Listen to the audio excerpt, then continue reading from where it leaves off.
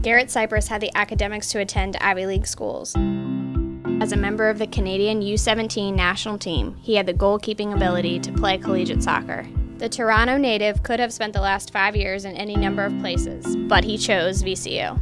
The coaching staff seemed like they were wholehearted in what they do, and they really cared about the success of their athletes both on the field and off the field. Once I did my visit at the school, I kind of saw how it was really similar to my hometown of Toronto, and I felt real comfortable here. I felt real comfortable in the city. I met a bunch of the guys on the team, and they seemed like they had a really good bond, even just in the 2 days that I got to know them. And that was it for me. It was really just the sense of comfort that I felt here and confidence in the coaching staff.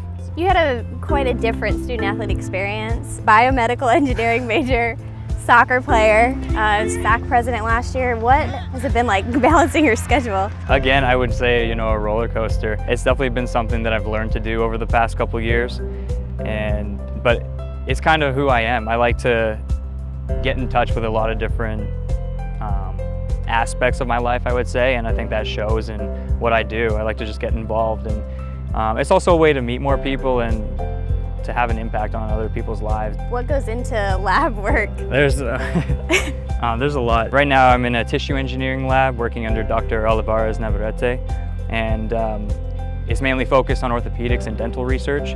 And my personal project is looking at how smoking affects bone growth and regeneration of it.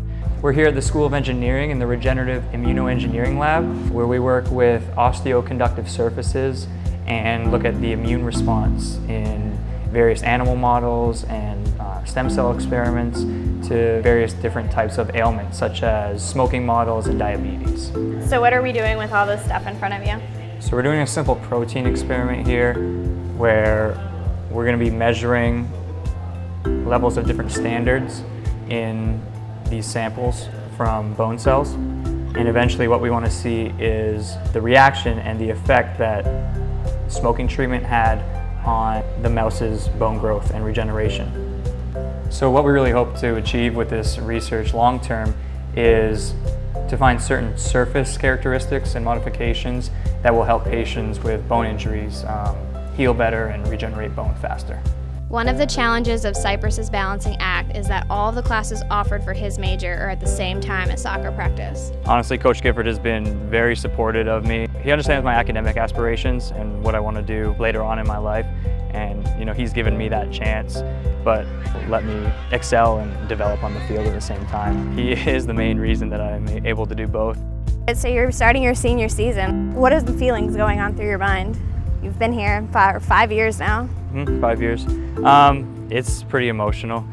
It's gotten to the point where I've realized that my career is going to come to an end at one point at VCU. It's exciting to kind of take the next step in my life after school, but I don't want to give up playing, and I want to leave it all on the field this season.